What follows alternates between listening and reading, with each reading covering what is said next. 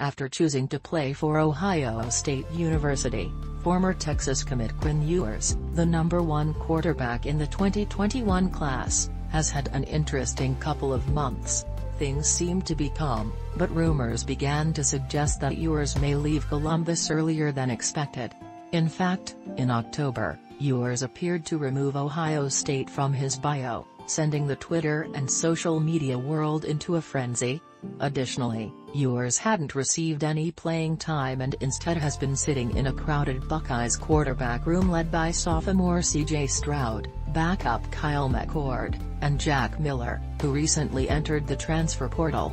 And now, those rumors seem to be coming to a head, with Yahoo's Pete Thamel reporting that Ewers intends to transfer from Ohio State and return to Texas.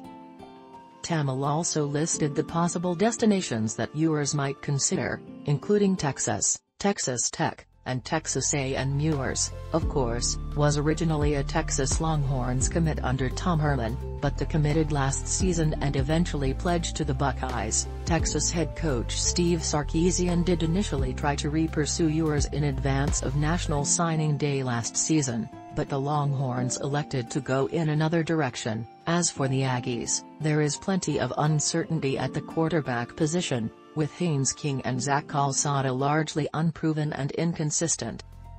And though the Aggies are bringing in elite 2022 quarterback Connor Wigman, that does not mean that Ewers will not be a heavy consideration for the Aggies, who are in desperate need of stability at the position. If nothing else, Ewers now fits that description. Want to join in on the discussion? Click here to become a member of the All Aggies message board community today. Follow All Aggies.